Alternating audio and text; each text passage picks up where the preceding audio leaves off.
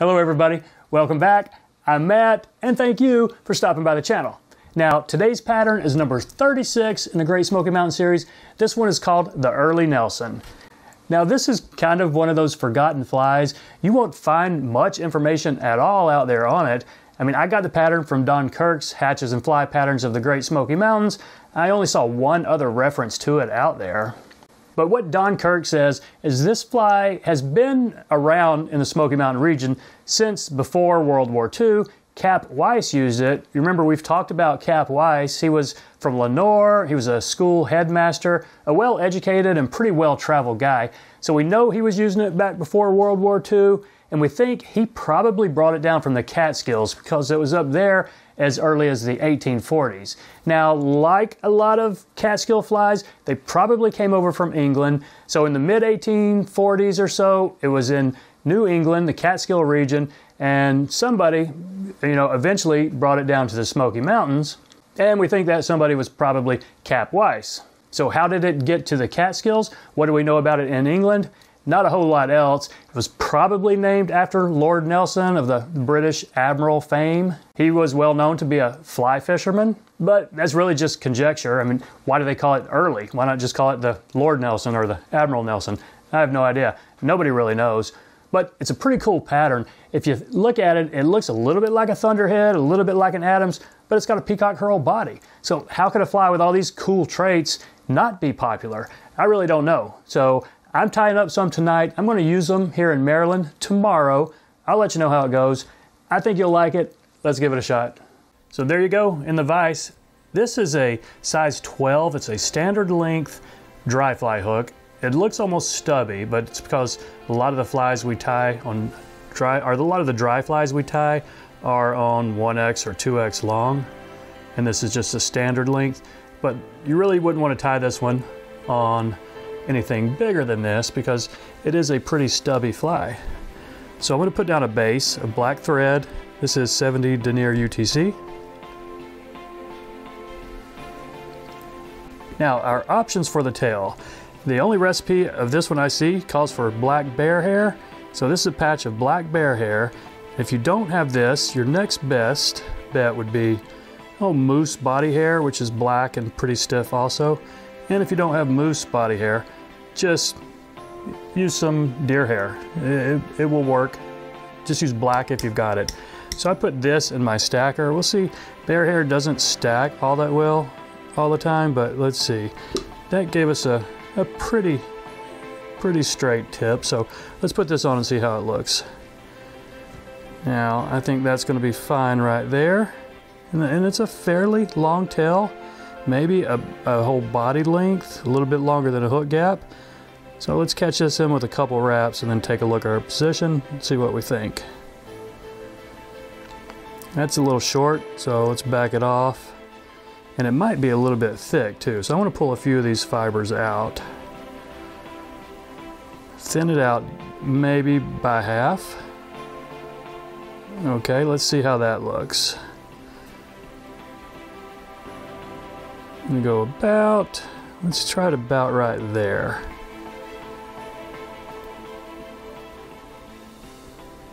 A couple of medium wraps right there. Okay, I think that's gonna be fine. Just don't let it spin around on you. So pull it back on top before I put a couple of tighter wraps. And just like deer hair, if it does spin around too much on you, just lift it up and throw a loop right up under it. And that will kind of prop it back up a little bit. Okay, now I am going to leave this in, just help beef up the underbody because we're just doing peacock herl for the body. So just catch this in all the way up to the front of the body. Okay, I think that's far enough right there. Now snip off this excess bear hair. Now we're going to do the wings. We're going to post 2 grizzly tips upright.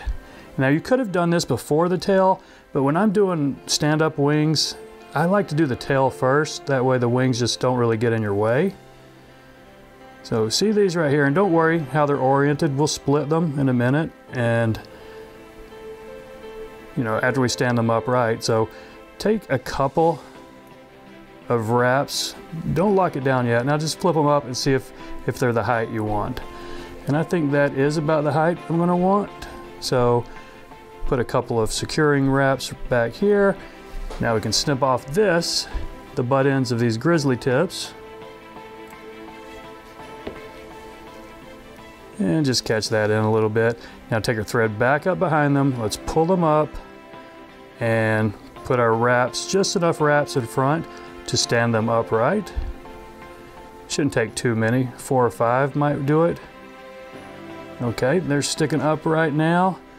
And you know, you're going to have some of those scragglies, but you don't necessarily have to worry about that because we've got a lot of hackle. This is a Smoky Mountain brown and grizzly hackled fly, so if you've watched any of my Smoky Mountain dry fly pattern videos, you know they are pretty heavily hackled. So there's one figure 8 X wrap. Now let's do one more.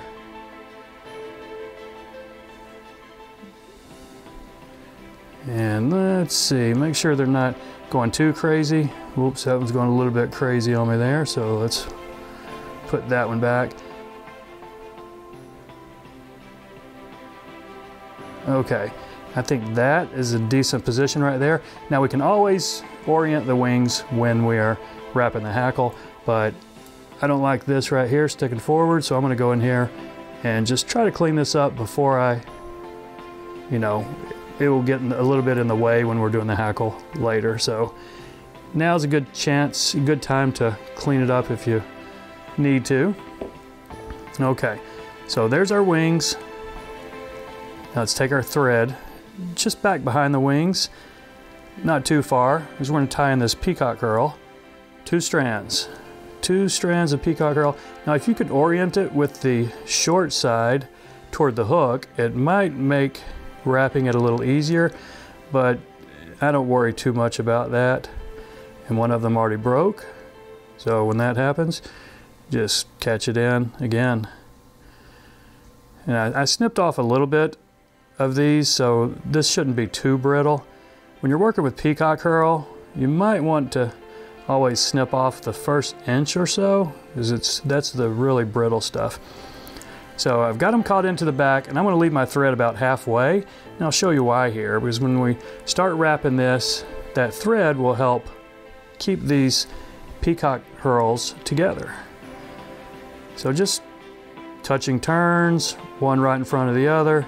It's not a real thick body, but it's okay if you do make it thick. Just don't want to make it too heavy. It's a dry fly, but with all the hackle we're going to put on it, it's probably going to float pretty much no matter how much peacock herl we put on the body here. See how that thread is keeping my 2 peacock herl strands together? I think that's probably enough body right there. We'll go one more and then catch this off. Because we're going to put the hackle on 2 or 3 wraps behind the wings, and then at least 2 in front as well. Okay, so that's going to be fine right there. Just fix those wings if you need to. Got any scraggly fibers, you can go ahead and trim them. I'm not going to worry about it.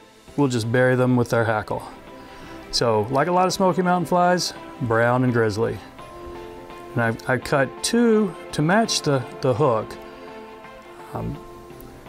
If anything, I usually have the brown just a slight bit smaller, maybe 1 size smaller than the grizzly. I think the flies look just a little bit better if the grizzly is more prominent after you've wrapped it. So get that caught in, 2 or 3 good wraps. Now I will bend those tips out right there, or the butt ends, before I snip that off. And we've pushed 1 forward right there. Let's go ahead and take care of these before we wrap this hackle. That's going to be fine. Got some scrap floating around there. So wrap these, whichever one you ended up tying in the front, wrap that one first. So this one, we've got the brown. So let's see what 2 wraps behind it is going to look like, and then 2 wraps in front. Okay, I think that's going to be fine. Just be careful with these wings so that you don't, you know, end up moving them around too much with your hackle wraps. So that's 2 behind and 2 in the front. I'm gonna do 1 more in the front and we'll see how that's gonna look. So 2 wraps to catch this off. Now I'm gonna go ahead and snip off this excess brown. Now let's wrap the Grizzly. So that brown looks pretty good. It's not too full, but we're gonna certainly fill it up with this Grizzly here. So I'm gonna try to do the same thing, maybe zigzag these through a little bit. I'm gonna go with 2 wraps behind it and see how that looks. And then, oh, that one slipped.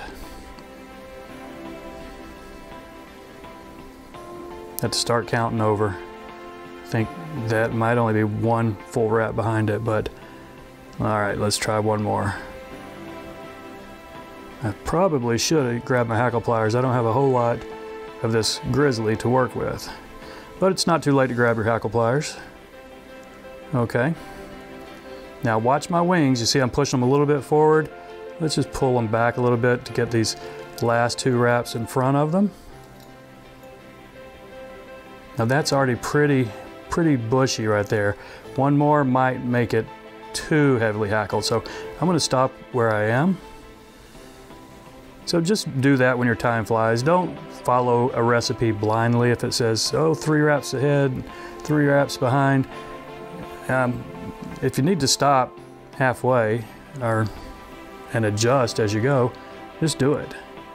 Nobody's gonna come yell at you. Fly tying police are not gonna catch up with you and say, whoa, you wrapped that 1 too few times. So I haven't snipped off this excess yet. I'm gonna try to pull these back. I keep poking myself with that hook, but okay, got them all back. Now I can build my head. It's not a big head, it's a dry fly. You don't wanna get it too heavy, but just flat enough, make enough room where we can put our whip finish. I think that's enough right there.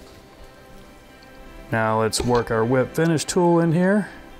Try not to trap too many of these fibers. There's 4 turns. I think that's going to work. Snip our thread.